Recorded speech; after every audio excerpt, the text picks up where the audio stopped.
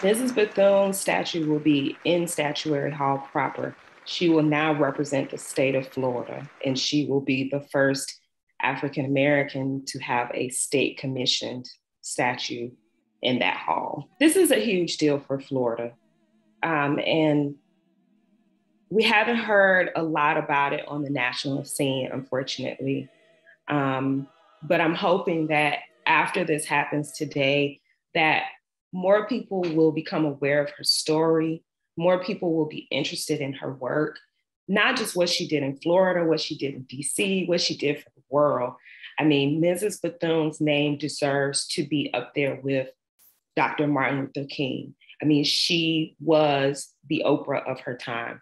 She was the VP Kamala Harris of her time. Like, that is how important she was and the work that she did, in the 20th century.